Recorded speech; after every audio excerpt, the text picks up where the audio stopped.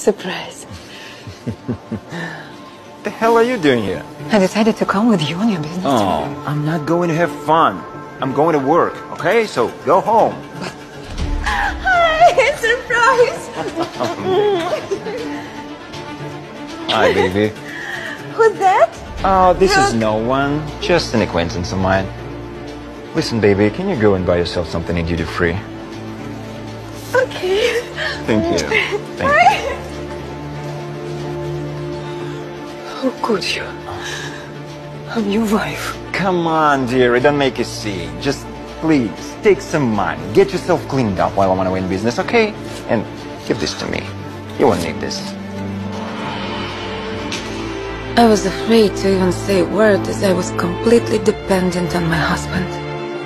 It seemed that I would never be free and happy again.